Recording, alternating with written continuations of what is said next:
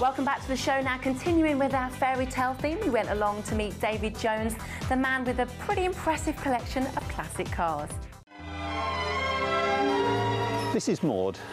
This is my 1925 Oakland, and she's my favourite.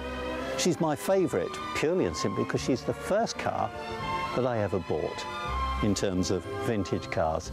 She's very, very special to me. She's very, very rare.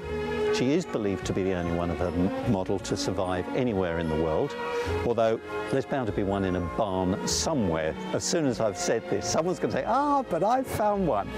But okay, it should still be just as special to me.